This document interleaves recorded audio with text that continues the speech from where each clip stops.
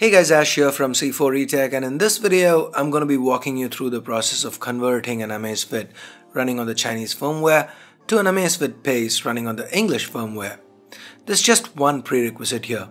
You need to update your Amazfit to the latest Chinese firmware before following this tutorial.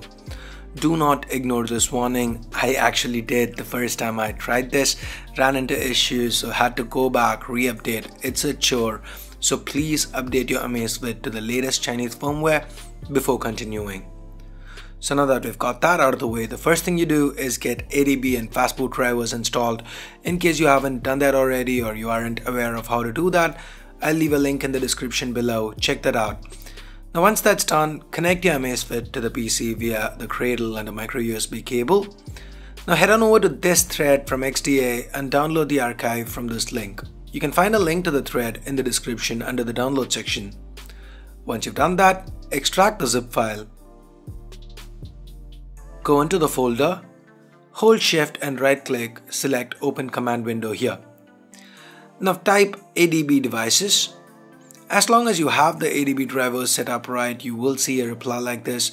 If you don't, you need to go back and get the ADB drivers set up. Next up, we're gonna move the files that we extracted from the zip to the Amazfit. So just type the following commands: ADB push BO, hit tab, it will complete. Now just type in /SD card/ and hit enter. Once that's done, again type in ADB push SY, hit tab, it'll finish. Again /SD card/ hit enter. This time it's gonna take longer because this is a larger file. Wait for it to complete. Once that's done, we're back to ADB push FL, hit tab, and then again /SD card/ hit enter.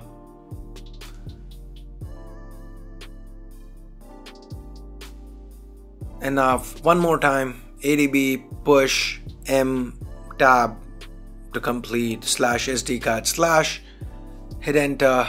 That's done.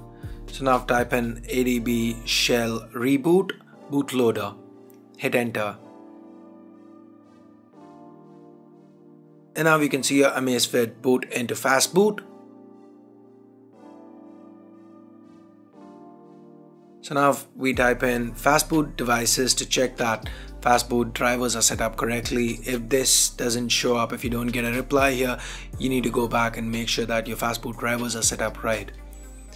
So once we've ensured that the fastboot drivers are set up right, type in fastboot boot Amazfit -mod -recovery.img, hit enter. Now you will get a failed reply here. Don't worry about it. That is what is supposed to happen. Now if you notice, the display of your Amazfit will change from fastboot to this exclamation sign, and that means we are in recovery. So now once again, just to confirm, we type in ADB devices and it would show recovery. So you're good as long as it does that. So next up, type in ADB space shell, hit enter. Type in CD /data/media/0/ enter. And now type in LS, enter. So now we can see the files available in that folder. So go ahead, type in sh space /eng_version.sh, hit enter. Hopefully you don't make any typos like I did.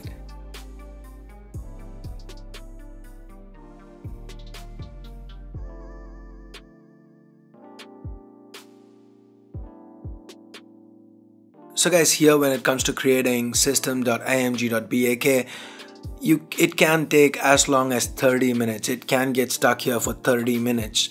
When I say 30 minutes, it's not a YouTuber exaggerating when it's 5 minutes saying 30 just to be safe.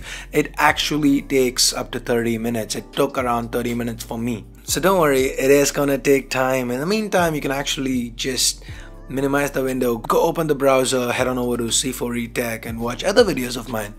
So yeah, anyway guys, jokes apart, it's gonna take a while. I'll be back with you once it's done.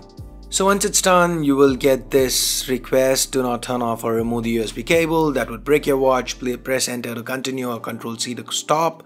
So go ahead, hit enter. And now this is going to take a few more minutes. And once you see finished over there, go ahead, type reboot, hit enter.